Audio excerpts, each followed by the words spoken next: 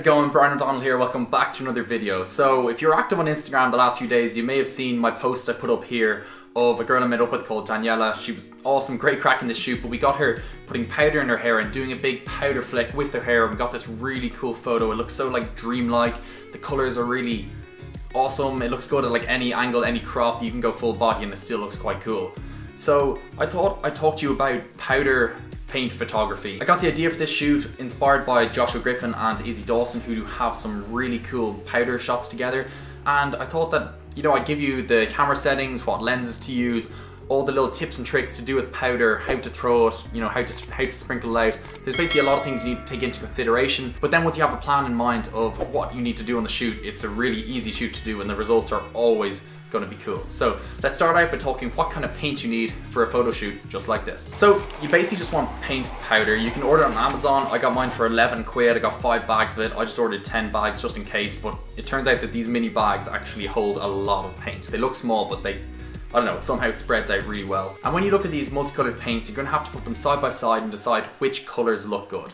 For this photo, I decided that blue and pink were going to look really cool together. And basically, you want to use two colors that contrast each other really well, or just really suit each other well. So there's like a color circle you can look at, and basically on this color circle, how this works is that opposite colors work really well together. When they're put side by side, they're very aesthetic, and you know, people like looking at them. They're the stereotypical advertisement colors and everything like that. And the second thing you need to consider while doing paint photography is your location. You can't just be chucking around paint powder all over the random streets in town or, you know, private property or something like that, because you're going to leave a massive mess and you do have to clean it up afterwards. So make sure you're in like a remote location or a place where it can easily be washed away or you can easily clean it.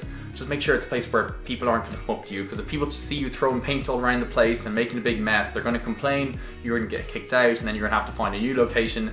Meanwhile, your model's then covered in paint, just getting all, yeah, you know, it's not going to go down that well of a shoot. So tip number 3 is composition. Composition is basically your framing of the shot, what you're going to look at. For this to work, you need to be able to see the particles of paint powder in the air. Now, if you take a picture in front of a really white light, like I've got a white light coming from the side here, if I took a picture and threw some particles up in the air in front of it with the white light behind, you wouldn't see any of the particles, they'd be blown out by the light.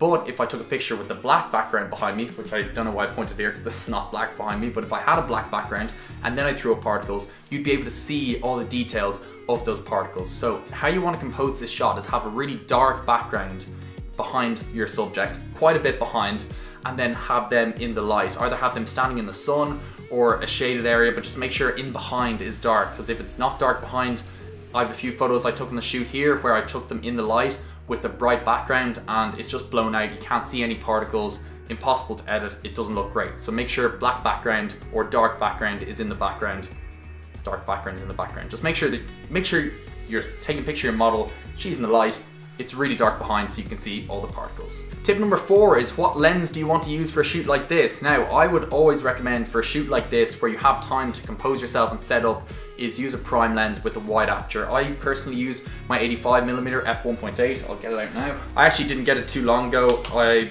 haven't done a POV shoot with it, but if you want me to do one, leave it below. I'll probably just do one anyway, even if no one comments they want one. But yeah, it's a Sony like local lens, so the autofocus and everything is really fast. And it has an aperture of f1.8, which means the lens opens really wide and lets loads of light in. And the wider your lens can open, the more blur there's gonna be between your subject and the background.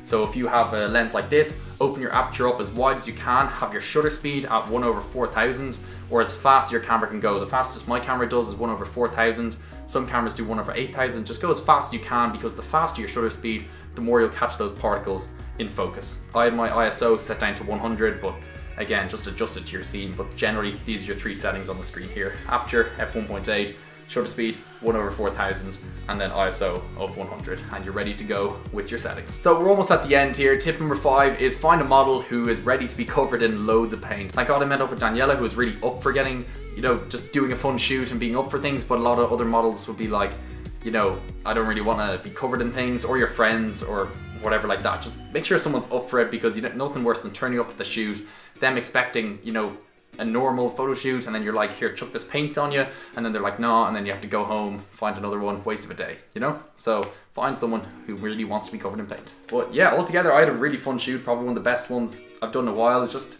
nice to do something different, nice to get out and, I don't know, meet new people, have a fun shoot. So I really recommend trying it out. It's really simple to do. There's loads of inspiration online. You can look at some of my ideas. You can check out Joshua's page again, Izzy's page. Loads of other people have tried it. So yeah, give it a whack. Hope to see your posts. If you do, tag me in them. And leave a comment below if you're gonna try it, or you're into it, or you enjoyed the shoot, or yeah, just leave a comment and press subscribe, because that'd be really nice. So I'm just gonna leave it here. I'm gonna put 2 videos on the screen here. You can tap on if you want to watch some more videos, and I'll put a subscribe here, because then you can tap subscribe. So I'll just sit here and wait for the video to end. See you soon.